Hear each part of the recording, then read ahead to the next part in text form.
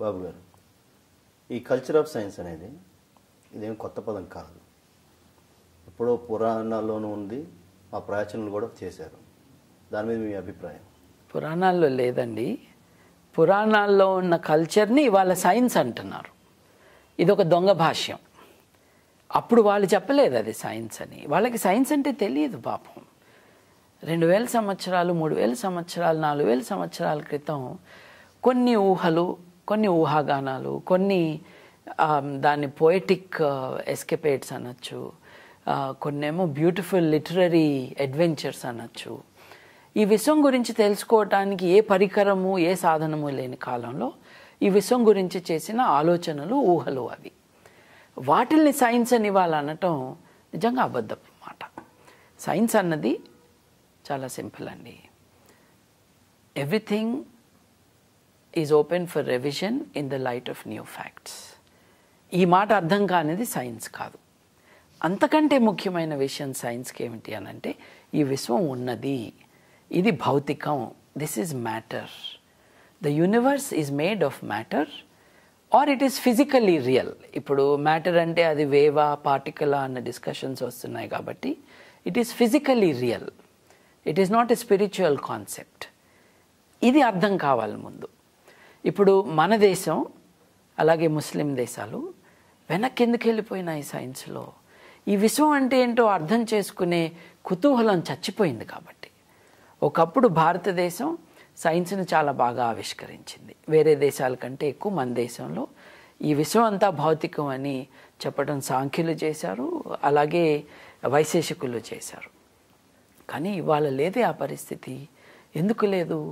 ఇవాళ మనం చూసుకుంటే నోబెల్ ప్రైజ్ అన్నది ఇవ్వటం మొదలుపెట్టాక 892 నోబెల్ ప్రైజులు ఈ సిన్స్ ఇట్స్ ఇనాగరేషన్ ప్రపంచవ్యాప్తంగా ఇచ్చారండి. సైంటిఫిక్ కమ్యూనిటీ టోటల్గా వాటిల్లో 22% అంటే 200 దాదాపు గివెన్ టు జూయిష్ పీపుల్. ఎందుకు ఇచ్చుంటారు? ఇదేం కోఇన్సిడెన్స్ కాదు. కెమిస్ట్రీలో 35, ఫిజిక్స్లో 54, లేకపోతే ఫిజియాలజీ అండ్ మెడిసిన్లో 54. యూదులకే ఎందుకు వెళ్ళాయి? ముస్లింలకి కేవలం ఒక వ్యక్తికే వచ్చిందేమిటి?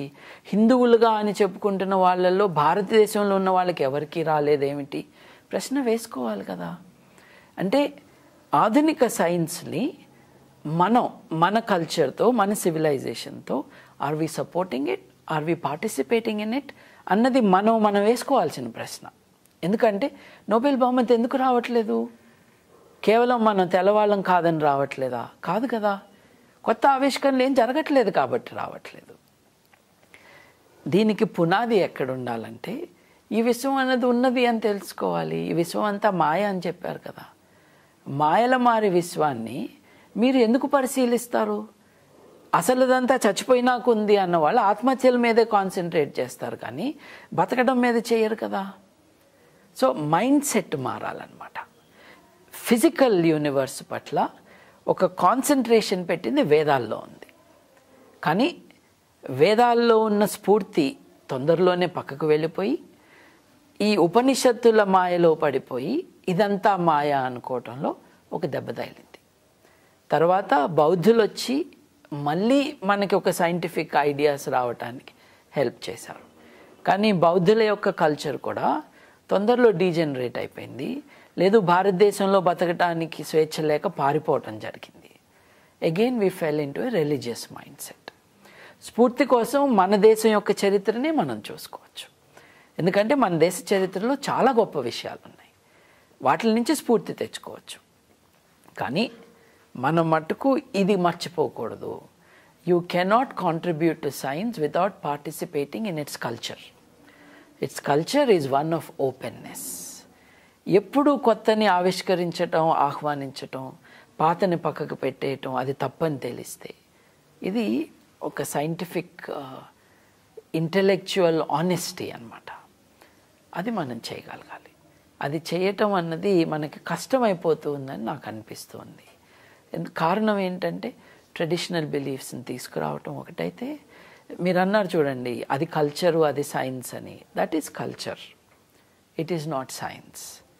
ఆ కల్చర్ని సైంటిఫిక్ కల్చర్గా మనం ఎలా మార్చాలి అంటే ఈ 134 కోట్ల మంది మనం ఎవరైతే ఉన్నామో భారతీయులము మనందరం కూడా ఉన్న విశ్వం పట్ల కుతూహలం అట్లాగే జ్ఞానాన్ని ఆర్జించాలి అన్న సత్యాన్వేషణ ఈ విశ్వం గురించి తెలుసుకోవాలి అన్న ప్రయత్నం మనందరం కలిసి చేయాలి.